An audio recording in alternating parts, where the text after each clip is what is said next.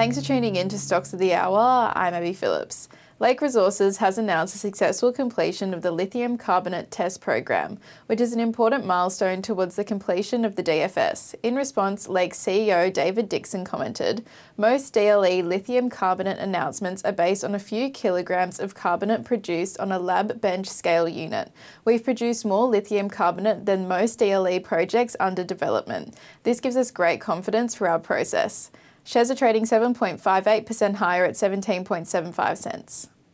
Talon Energy has announced that the Walyering gas field development, which Talon owns 45%, has commenced production. In response, Mr. Colby Hauser, Talon's managing director and CEO, commented, "Transitioning from explorer to producer has been an important milestone for the business. We look forward to working with Strike and supplying firm gas to our gas sales agreement with Santos." Shares are trading 1.28% higher at 19.75 cents.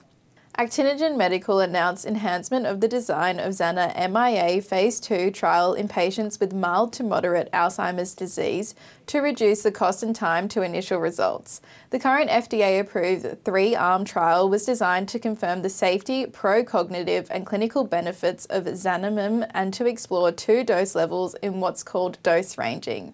Shares are trading 5.56% higher at 1.9 cents.